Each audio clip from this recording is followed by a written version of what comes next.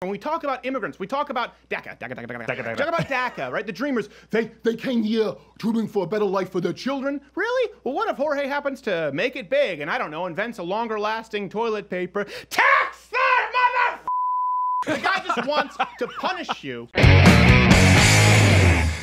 The Republican budget has been outlined, the tax plan. We've talked about the healthcare plan, now we're at the tax plan, and of course, a lot of people are upset in the left, particularly Bernie Sanders. Here's my question of the day. Have you actually looked at the budget? That's my first question, okay? What do you think of the economics? What do you think of the actual policy? And then Bernie's criticisms and proposed alternative, because a lot of people who watch this show, I know a lot of you were Bernie supporters and then have become either Trump supporters or all-out conservatives, is that you comment. We want to hear from you. Let us know what you think. So Bernie Sanders, of course, was upset about it, and he wrote a piece in The Guardian which really just reads like a parody of Bernie Sanders' buzzwords, just like plastered together like a collage for a ransom note.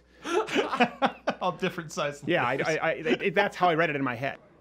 There's 1 cent and income inequality fair share. So we'll get to exactly what Donald Trump's tax plan is. But first, let's get to Bernie Sanders, his criticism. So he writes, the Republican budget, which will likely be debated on the floor of the Senate this week. Why did that actually go to real Bernie there? That's not right.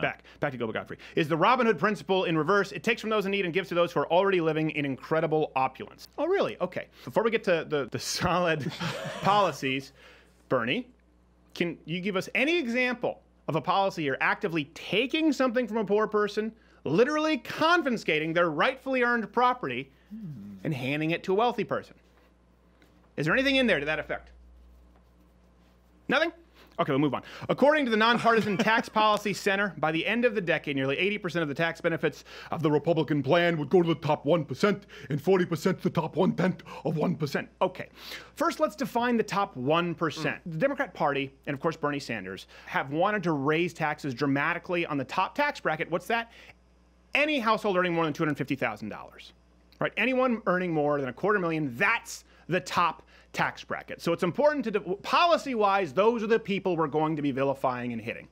Globally, by the way, an income of more than $32,000 puts you in the top 1%. So Bernie should be comfortable giving away 90% of his income. Absolutely. And the top 1% actually pay nearly 50% of federal income taxes in the United States, even though they only account for something like 2.5% of returns filed. None of this to get to the moral case. This is just being pragmatic here when we're talking about who we're vilifying. I think that's important because you like to think of them as some far-off billionaires. No, they count on you thinking of them as some They far-off count on you thinking of them. They count on human greed. Over $250,000. We'll get exactly to what Trump's tax plan does in a second, like I said. But first, Bernie's thoughts. This budget cuts Medicaid by more than $1 trillion over 10 years, which would throw some 15 million Americans off of the health insurance they currently have. Further, this budget does what Republicans have not yet attempted to do in their previous health care legislation. That is to make $473 billion cut to Medicare. That's taken from him, cut. I think he wrote, sorry, he got that right. I don't want to criticize him when it's not fair. This is really important. 1/3 of doctors won't take any new Medicaid patients because the program sucks and they pay just a fraction of what private insurers pay. This is just an example of where the left thinks that every problem can be solved by just throwing more money at it, right? We all know that Medicare, Medicaid, it's broken. It doesn't work. Everyone acknowledges the problems. The solution with Bernie Sanders, as you can see, and his letter here is just riddled with it in The Guardian, by the way, where he chose to write it, is more money, regardless of how broken it is. Now, where do they get this money? Come on, you know. The Republican budget would give the richest family in America, the Walton family of Walmart, a tax cut of up to $52 billion by replacing the estate tax, a tax that only applies to multimillionaires and billionaires. Okay. This is where it comes off the rails. This is where it goes off the rails. This is just identity politics, bait and switch that Bernie does. Okay. So here's what he does first. Names a big billionaire family that his base will undoubtedly love. The Walton family of Walmart. Thanks for specifying. Thank you. We thought it was them saying goodnight to each other in that long shot of the house. Now, we knew it was Walmart, Bernie. Yeah. Many people are not aware also, Apple, they make phones.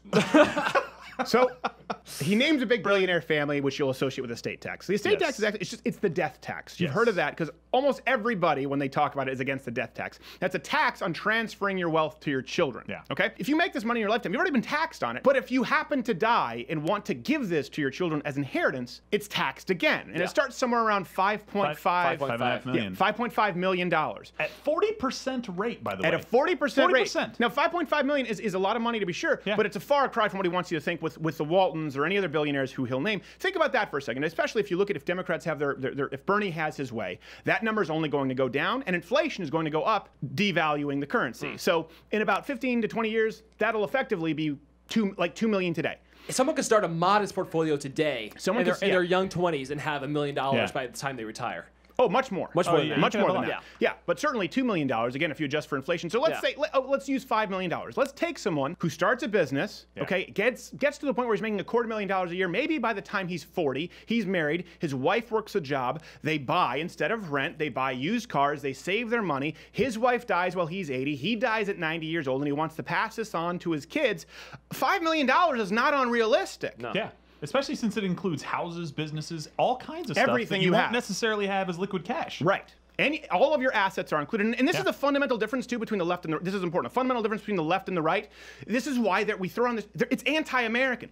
The American dream is what? It's to make it big, to create a better life for your children. Everyone came here. When we talk about immigrants, we talk about DACA. Talk about DACA, right? The dreamers. They came here dreaming for a better life for their children. Really? Well, what if Jorge happens to make it big and, I don't know, invents a longer-lasting toilet paper? Tax that mother!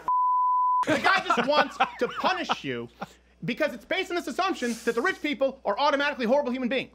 They're bad people, rich are bad, poor people are somehow good. When the fact is, that's not really true. Rich people can be more charitable than poor people, and sometimes poor people can. Again, this goes to the collective mindset versus the individual mindset, but the American dream is for your children to have a better life than you. Now, plenty of small business owners could do this. The left thinks that there needs to be a cap on the American dream. Everyone else is entitled to that, not your children for whom you built it. Yeah. Do well, but don't do too well. Exactly. Just stay right in there. Right in the mediocre range. Don't do as well as I, Bernie Sanders, am doing. Right, exactly. Third house in the lake. Okay. Yeah. Goes on to say, this budget says that if you are the second wealthiest family in America, the Koch brothers. Oh, who knew? Waltons and the Koch brothers. The Koch brothers, that's right. You will see a tax break of $33 billion. But if you're a working class student trying to figure out how you could possibly afford college, your dream of college education could evaporate, along with 8 million other students. Because of more than $100 billion in cuts to Pell Grants and other student financial assistance programs. Again, identity politics. Koch brothers. Koch brothers. Exactly. Anyone over $250,000 household income, they're going to see a tax break because of how much they're paying right now. We'll get to the tax plan in a second.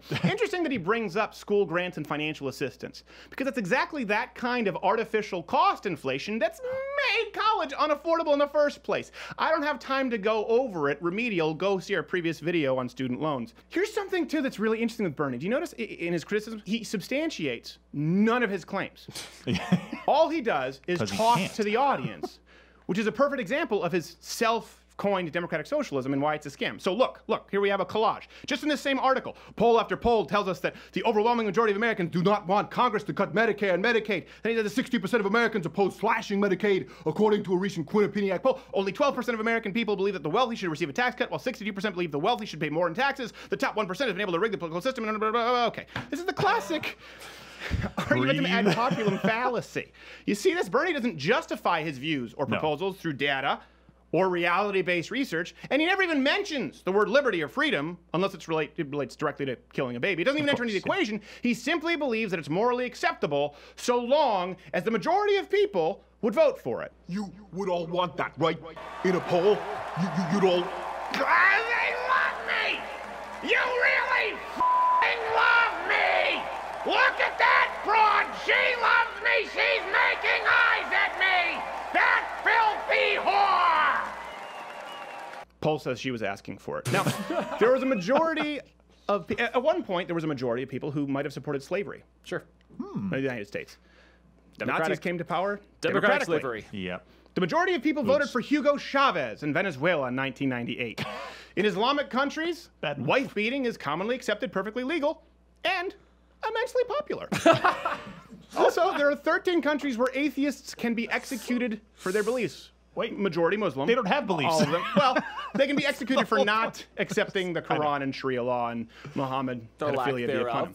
So finally, let's get to the plan, exactly what we're talking about. This is he just tosses to the majority. As long as they want it, it's okay. Well, we've defined the 1% as far as policy. The current top tax rate, individuals now, is 39.6% before state taxes.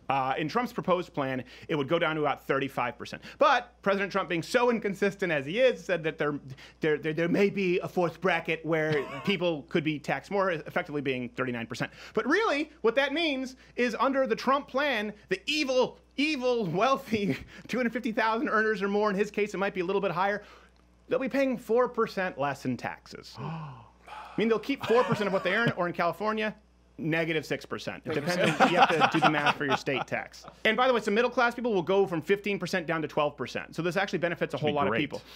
Then he talks about, of course, the corporate tax rate. And this is something that has always dumbfounded me. Comment below if you think that I'm way off the beam here. We have the highest corporate tax rate in the industrialized world. Okay, it's over 39%. It's insane. Donald Trump is proposing to cut that corporate tax rate to 20%, which seems radical to you, but it would really just put us in line with the UK, Switzerland, and even Bernie's beloved Iceland, Finland, Sweden, and Denmark. Yes! Hong Kong has a higher freedom index rating than the US. And they cut off your hands if you make the sneakers wrong. I know, it's a real problem. Watch someone fact check. That's not true, that's fake news. You know, you're doing well until you said that. They start with the feet. It's just, is it how crazy? Just want cheap shoes. What buddy hole what space worm hole did I jump into? The Scandinavian countries that Bernie Sanders points to as false examples, by the way, of successful socialism, and even the Danish Prime Minister said, stop saying we're socialists. Either way, the countries he points to as examples of successful socialism have tax rates comparable to the rate that Donald Trump would want to see as a corporate tax rate, and Bernie Sanders claims that it's unfair, that it's monstrous. Now, why do they do this? Because they know that raising corporate tax rates would encourage businesses to leave, and they would lose tax revenue, not gain it. So they wouldn't be able to pay for all of their democratic socialism. So what Bernie Sanders wants, right, is all of the socialist benefits, but not even what's required to pay for it, which even in the Scandinavian socialist countries he loves, this is seen as rudimentary economics, would be a business-friendly corporate tax rate, much more comparable to Donald Trump's. Monsters! For far too long, the 1% have been living high on the hog, while they've left the vast majority of us without so much as a pot to piss in. Problem solved!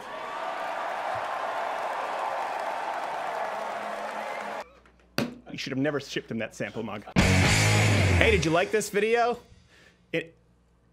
What, you didn't? Oh, you're a cat person? Well, that makes sense. Disregard him and or her /Z. Everyone else, hit the subscribe button and leave your comment below as to why you like this video. Hey, you know what? Crazy cat, you can get back. You can comment below too as to why you don't like it.